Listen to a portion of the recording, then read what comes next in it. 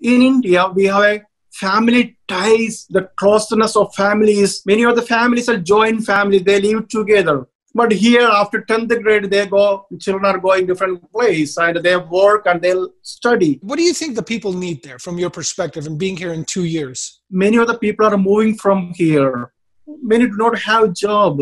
Some people have no shelter. Do you think that we could turn McDowell County around?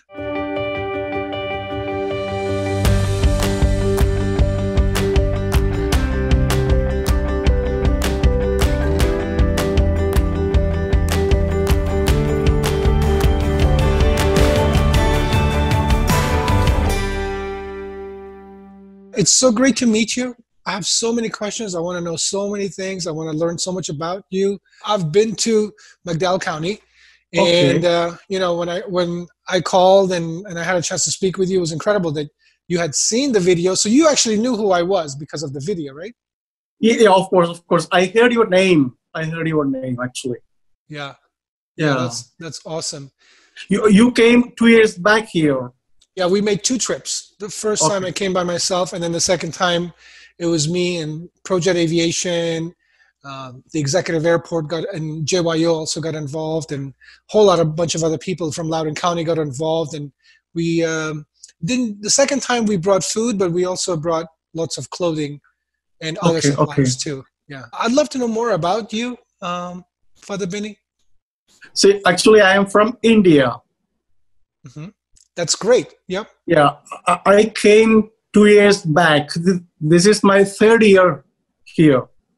Oh wow! Yeah. So you flew from India for this specific project? No, actually, I came to do some service in West Virginia Diocese Catholic Church. Oh, so you wanted to come to West Virginia and we have a Catholic church here. So I came to do some service for some years. Then I will go back to my place. Oh, wow. Okay. Wow. So were you specifically interested in working in McDowell County and serving in McDowell County? This is actually according to our appointment. Our in charge, the bishop is in charge, and he will appoint each person. Wow. So I got the appointment here. Wow, that's incredible. It's almost like destiny. Since last 2 years, I am working here in McDowell County. That's incredible. Last 2 years. Father Binny, you know that McDowell County has been known in the past as one of the poorest county in America. Of course. I know. Mm-hmm. Yeah. And how has it been going there for you? Yeah, everything is fine, and people are so loving and so good people here. And most of the people are jobless, and they always depend on other people. But very good people, nice people here. Absolutely, yeah, I know. I was there too, absolutely. How many people in the church? I mean, is it still active there?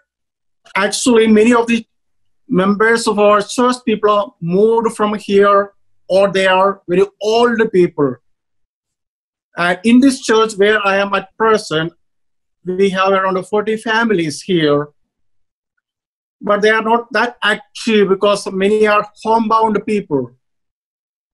Homebound meaning they don't have transportation to come to the church? Because they are sick. One way or another, they are sick and they cannot come to the church. So I visited them. And I have one more church in Powhatan close by. So I am going there also for prayers there. Mm-hmm. There also we have some 40, 50 families out there close by. Yeah. And you're having the service in person, or is it because of COVID now? I mean, how has COVID changed everything? Yeah, it's going on. It's increasing, I think. But we have only service on Sundays. And our church is quite big church and very few members. So we can have the distance and all these protocols. We can follow the protocols, and we can have the service. There's no problem. That's great. What do you think the people need there from your perspective and being here in 2 years? People need job. Many do not have job. Yeah, there's not much. And also some people, they have no shelter. They have no place to live. Mm-hmm. Yeah, because yesterday I happened to meet a person in War. There is a place called War. It's close by. And I met him, and he told me that he has no place to live. He has no shelter, he said. So, Father Binny, when someone comes to you in need like this, what do you do for them? I gave him a number, and I told him to contact. There is a charity. I think there is a charity organization is going on in Pineville side. So usually they help all these kind of people. So I told him to contact that charity organization, and they may help him. Got it. Either to find a shelter or something. Yeah. So it sounds to me like it's the same topic that keeps coming around again. It's jobs, right? Yeah. Because people don't have work. They're struggling a lot. And I'm sure you know the history of the county, right? This was coal country. And, yes. Coal mines were here. Yeah. And many of the coal mines are now, they have stopped. They have closed down.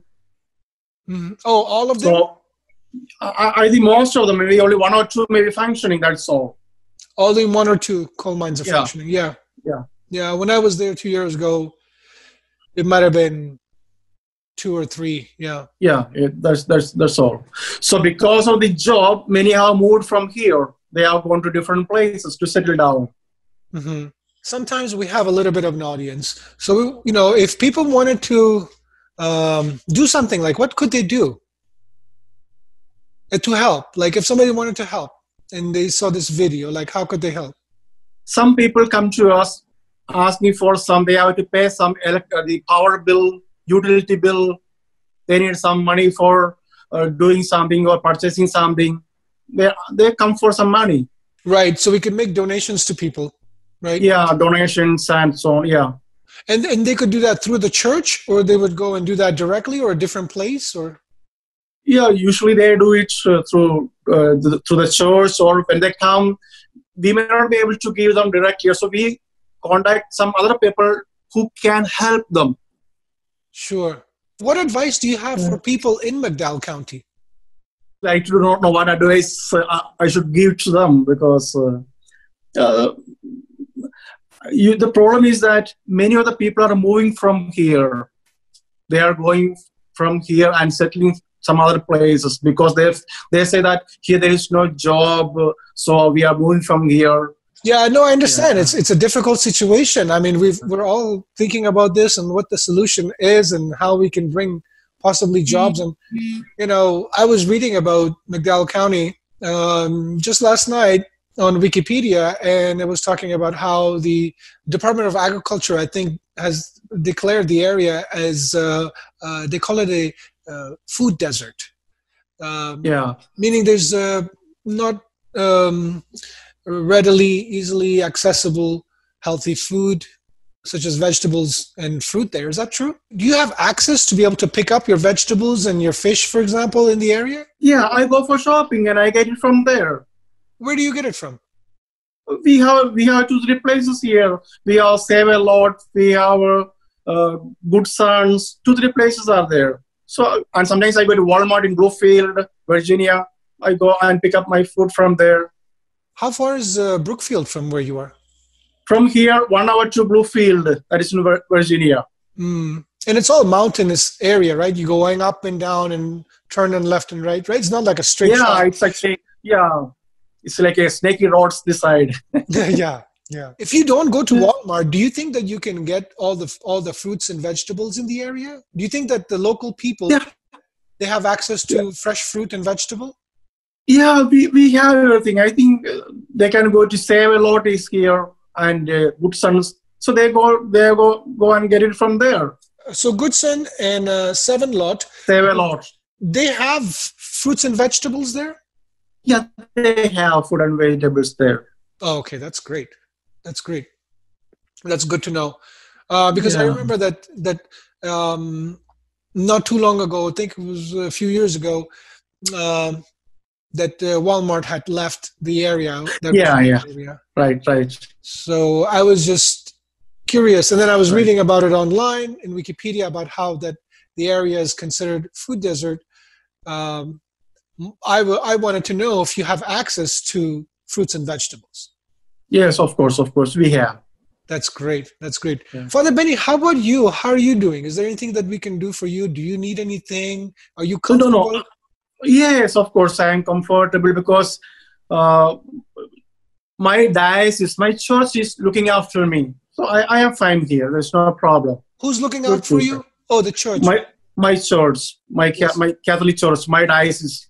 Mhm. Father Benny, do you miss your family? I imagine you have family back in India. I miss my friends and my family. Means I lost my parents. They are no more parents. My brothers and sisters are there. They are doing good there in India.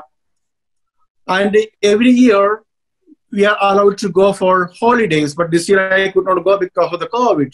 Hmm. Yes, that's understandable. What is it that you love about your work that you do? Why do you like to be a pastor? Priest. A priest? Yes, Yeah, sir. priest. See, when I was in 10th grade, I had a desire to become a priest because I saw many priests are doing a lot of good works in India.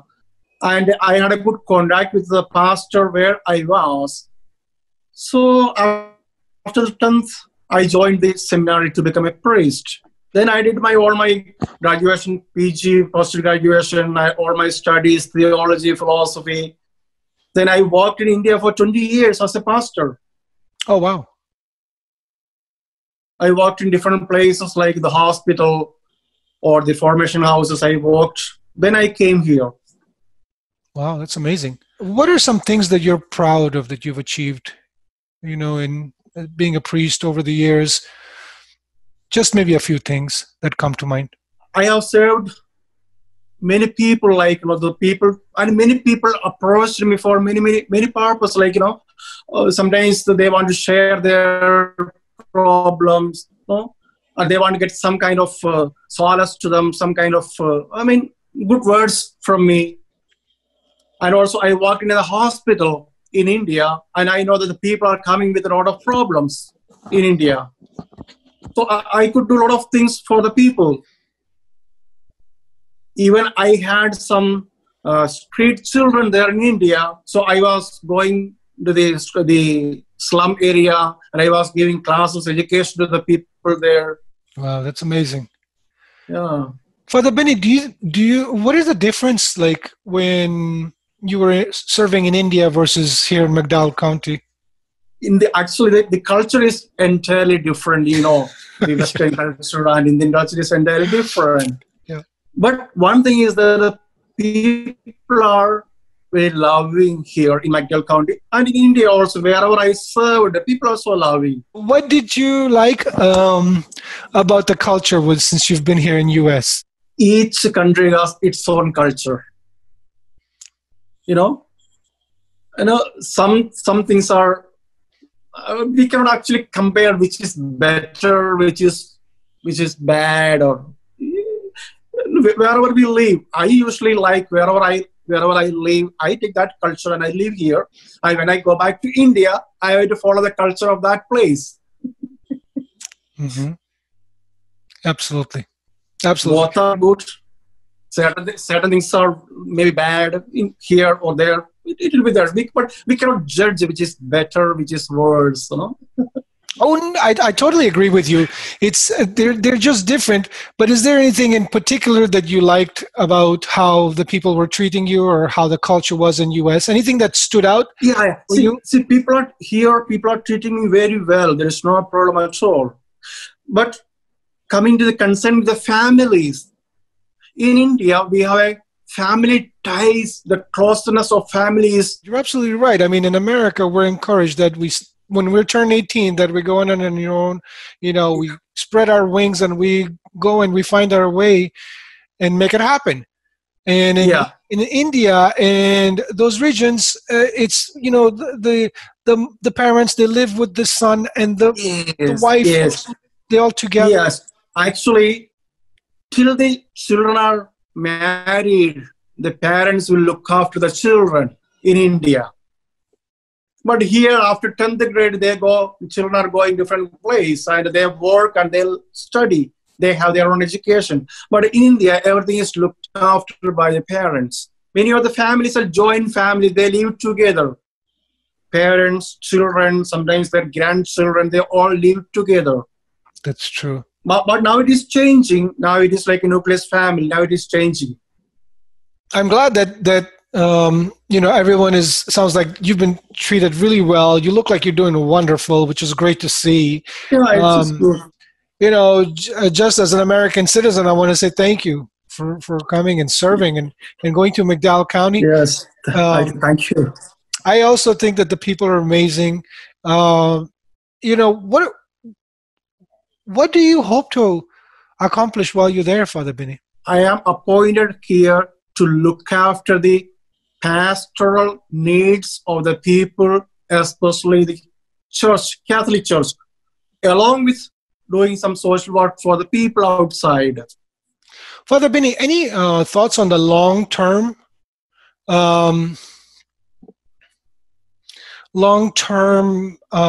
improvement, helping and supporting and developing of McDowell County?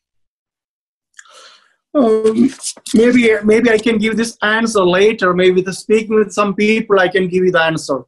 Thank you. Yeah.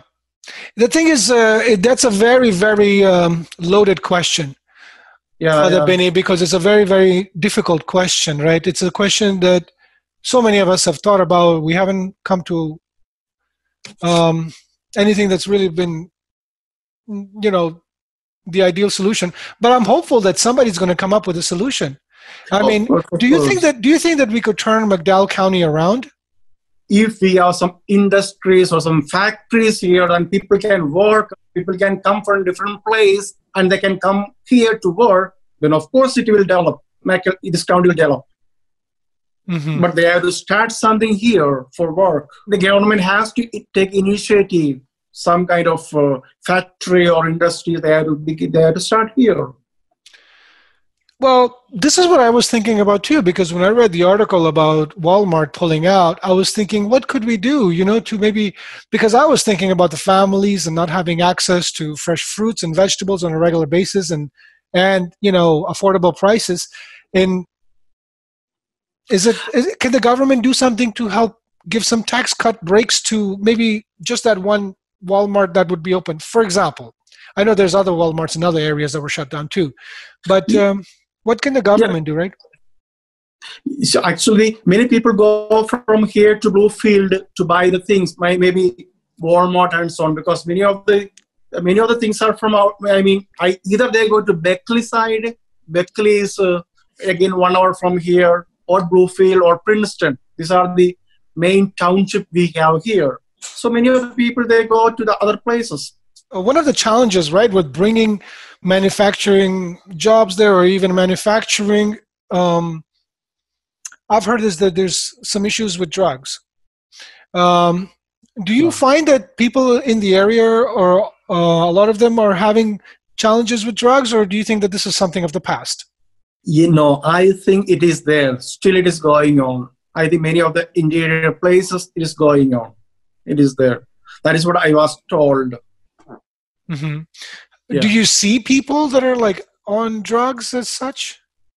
So far as I have not seen anybody, but many people told me that don't go certain areas. Okay. They advised me not to go certain places, especially the afternoon or the evening time. Right. Okay. But I have not seen anybody here. I have not seen so far, but there are cases. Yeah, but suppose Walmart or someone similar like Walmart, or manufacturing, or some, young, brilliant kid comes up with some idea, right, to create jobs. Will he be able to find people who are not on drugs that will work in that factory or in that store or in that place? Yeah, suppose if we have any manufacturing units here, naturally people with the young kids, they will work there. We can find them some jobs in that manufacturing units. So, Father Binny, I think what you're saying is that there's younger people there that are not on drugs that can be valuable to a company that would want to come in the area. and work with them. Yeah? Of course. Yeah, of course. Thank you, Father Benny. Okay. Thank you so much. So take I really care, enjoyed God this bless conversation. you. God Yes, bless you bye. too. Thank you so much. They say that this area, McDowell County, is considered a food desert, and there's no fresh fruits in this area. What do you think about that? There you go, right there. Okay, show me. What do you got? A whole produce department over there. That looks really nice.